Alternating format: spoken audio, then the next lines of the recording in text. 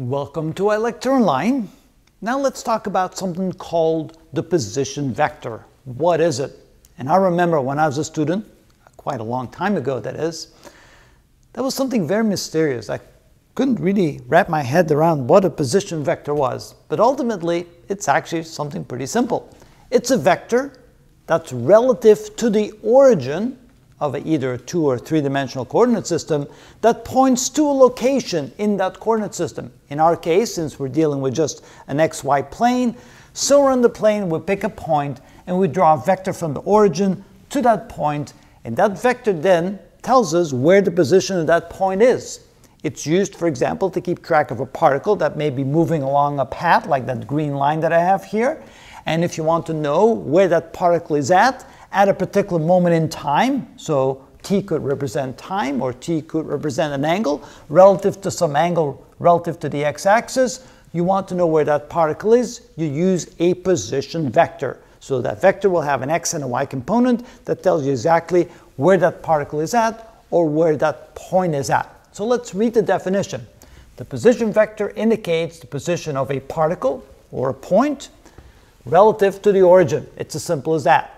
The position usually depends on or is a function of some parametric variable. That variable could be time or angle or anything else. So let's say this is time and the particle is moving along this path. At some point in time, when time is equal to t1, the particle is over there. At some later time, when time is equal to t2, the particle is at a different location. And so the displacement from where it was here at time equals to t1 and where it's over here at time equals to t2, that displacement is simply the difference between those two, well, what we call position vectors. And so we write the displacement as being r2, where it's going to be at time 2, minus r1, where it came from at time equals t1. And as we learned before, that's how we can draw the vector representing the difference between those two position vectors.